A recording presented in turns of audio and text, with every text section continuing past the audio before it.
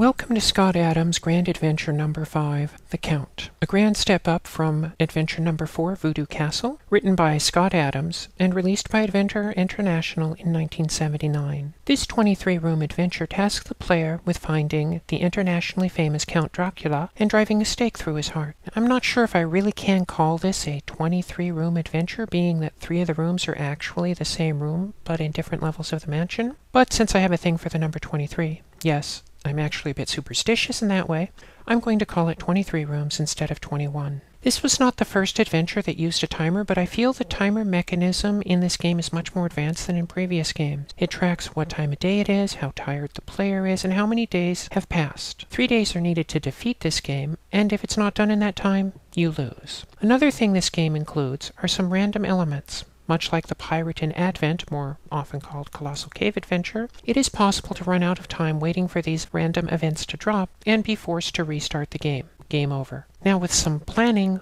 we hope to avoid this. Now the Count was originally released on a 16K cassette, which I have converted to a floppy disk using offset and new DOS 80. And as you can see, we're still using TRS-DOS 2.3. And with a quick dir1,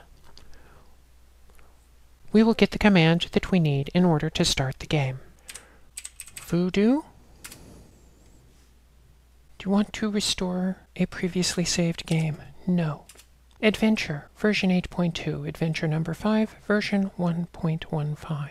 Copyright Adams, 1979, box 3435, Longwood, Florida, phone 1305-862-6917. This program will allow you to have an adventure without ever leaving your armchair. You will find yourself in a strange new world. You will be able to look at, pick up, and otherwise manipulate the objects you find there. You will also be able to travel from location to location. I will be your puppet in this adventure. You command me with 2-word English sentences. I've over 120-word vocabulary, so if a word doesn't exist, try another. Some commands I know: help, save game, score, inventory, quit. The author has worked over a year on this program and is currently writing many new adventures, so please don't copy or accept a pirated copy of Adventure. Press Enter. Want to call your attention to the word writing is misspelled as writting.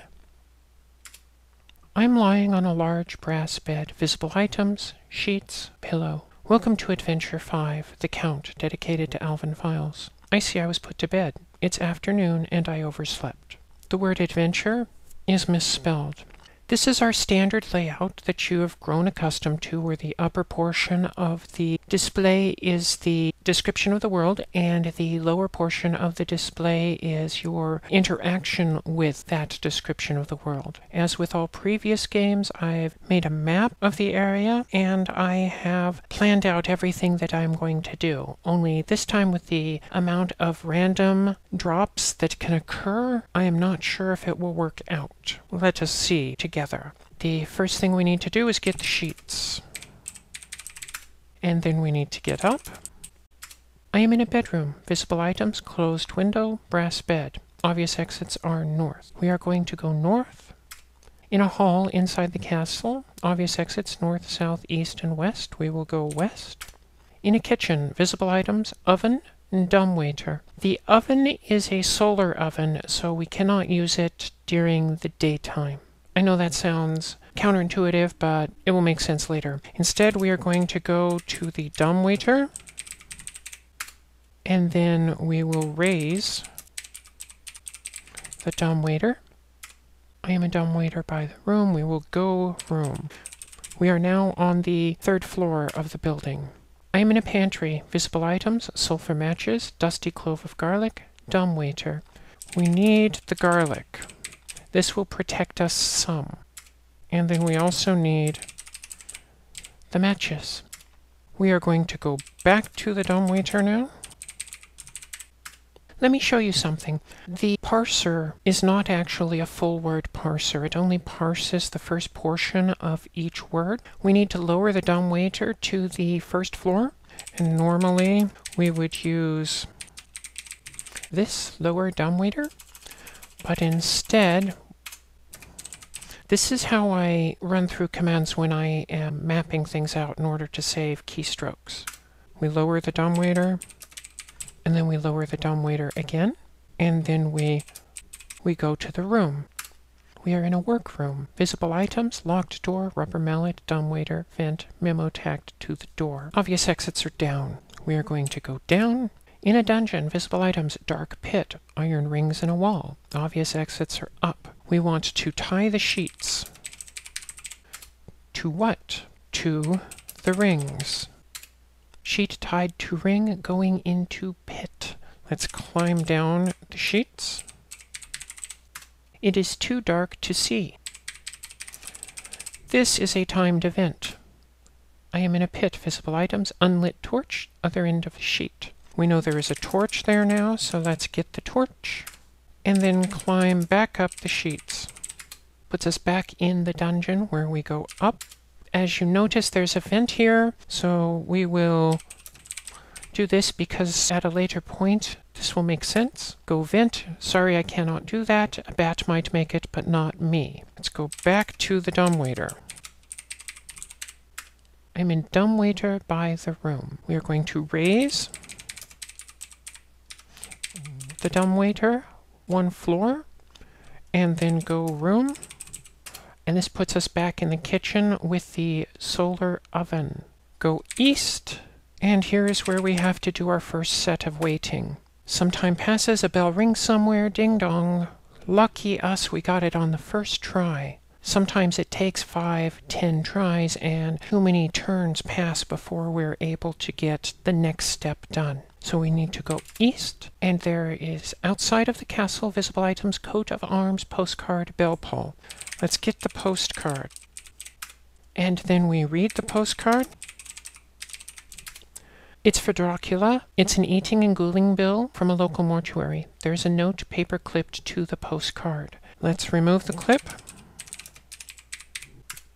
And then drop the postcard. And drop the note. I would read the note here for you, but because time is of the essence, I can tell you the note just tells us that there will be another delivery tomorrow. We go west back inside the hall, west again to the kitchen with the oven, go into the dumbwaiter again, and we need to go down. So lower dumbwaiter. Since we are still in the dumbwaiter, we are going to go to the room.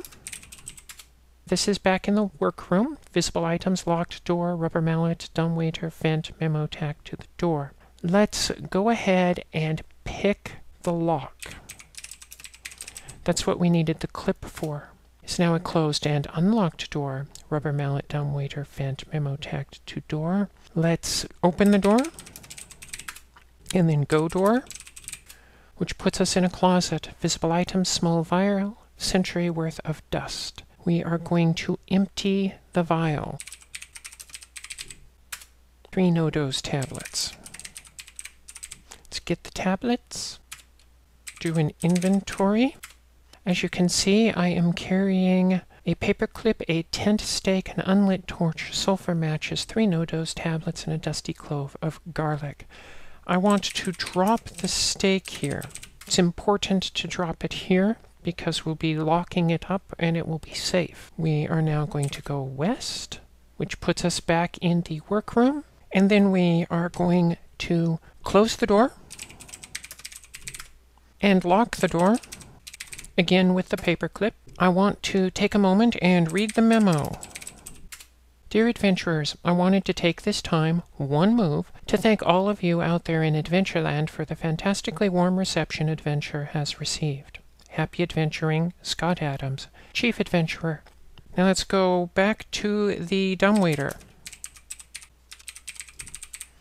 And then raise it.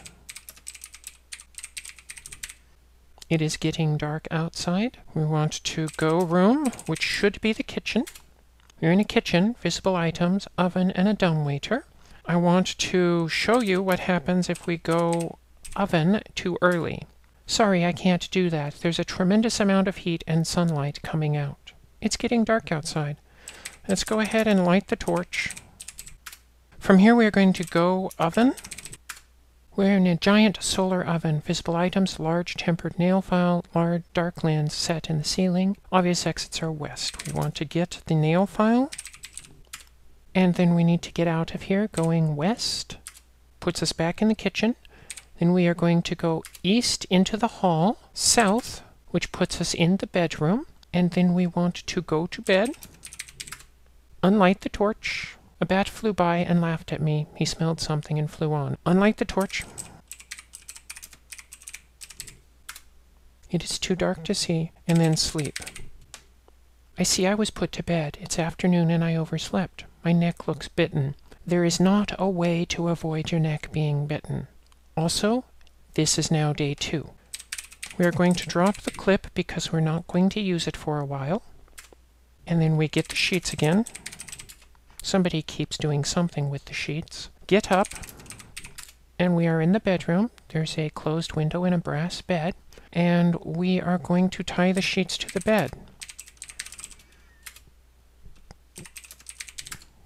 Now we have closed window, brass bed, the other end of the sheet tied to bed.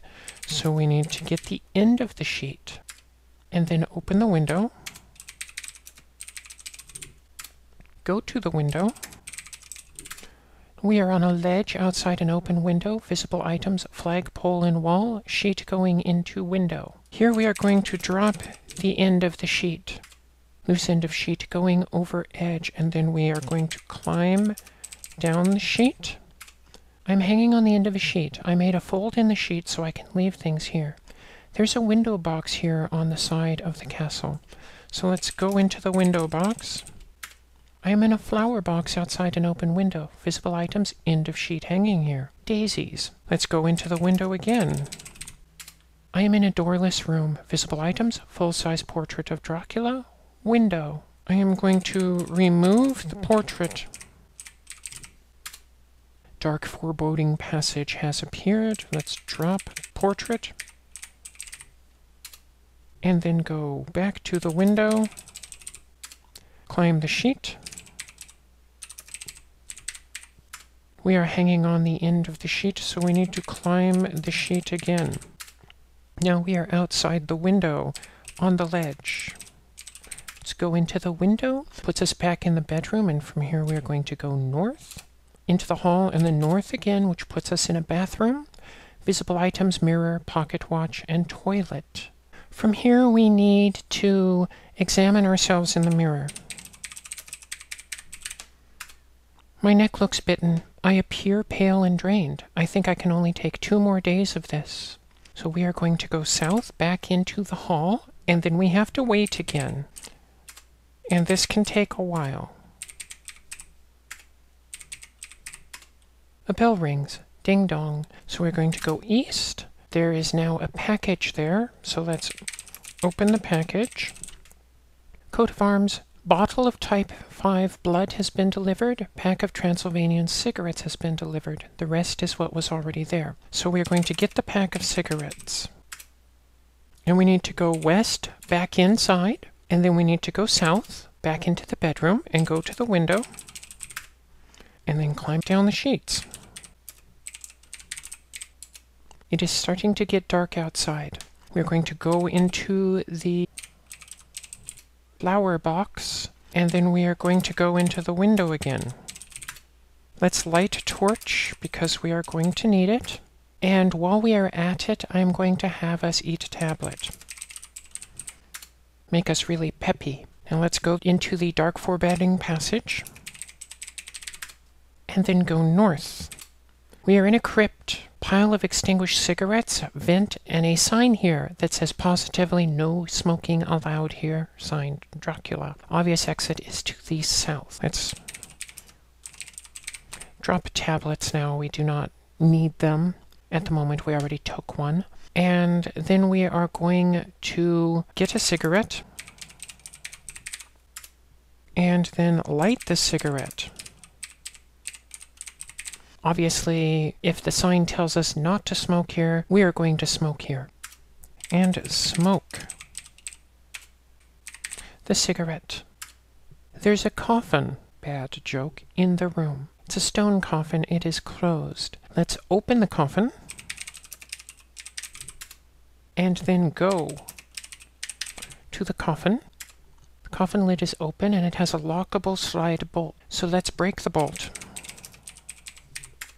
With what? With the file. And with that done, we want to go up to get out of the coffin, drop the cigarette, and then get out of here by going south into the dark passage, south again. Let's get another cigarette now. This is because we are going to lose our pack, and we want to have another cigarette for tomorrow. So we go to the window, and this is the end of the sheet hanging here. We do not climb the sheet with the torch lit. It will set the sheet on fire, and we will plunge to our death. So we are going to unlight the torch, and it's too dark to see, but we already know what we need to do, which is climb the sheets, and then climb them again. And from here, we're going to go into the window, go to the bed, and sleep. I have a hunch I've been robbed. I see I was put to bed. It's afternoon and I overslept. My neck looks bitten. It is now day 3, and there are things that we are no longer going to need. We are not going to need the garlic anymore. So we drop that. We get the sheets. We get the clip. We need to get up into the bedroom, head north into the hall, and head west into the kitchen, and go to the dumbwaiter. And then we lower the dumbwaiter, go to the room, which is the workroom, and we're going to pick the lock again. We need to drop the clip because we're not going to relock it. Let's go ahead and drop the file now because we will not need it anymore. And we need to get the mallet, open the door, go to the door, get the stake. Head back out of here to the west into the workroom. We're going to go back into the dumbwaiter. We are going to raise the dumbwaiter. We're going to go back to the kitchen, go east, which puts us in the hall, south back to the bedroom. We find that the window has been closed, so we are going to open the window again, tie the sheets to the bed. Then we are going to go back out, well, get the end first, and then go back out the window. Drop the end of the sheets, climb down, go to the flower box, then go inside. Here we have the dark foreboding passage, the full-size portrait of Dracula in the window. Light the torch. We are going to go to the passage, go north, which puts us in a crypt. I've neglected to mention the vent here is the same vent that connects to the room up above that it would not let us in, but was only the size of a bat to get through. Here we still have the cigarette in our hand, so let's light the cigarette. Let's smoke the cigarette. Again, there's a stone coffin here. Let's open the coffin. Then we are going to go coffin. As you can see now, Dracula is a prop here, and we are just going to kill him. I drive the stake through his heart. The townspeople come and carry me off cheering. Don't worry, I tell them I owe it all to you. The adventure is over. You want to try this adventure again? If you look up above, you will see there's a moldy old skeleton with a stake in the rib cage. Do I want to try this adventure over again?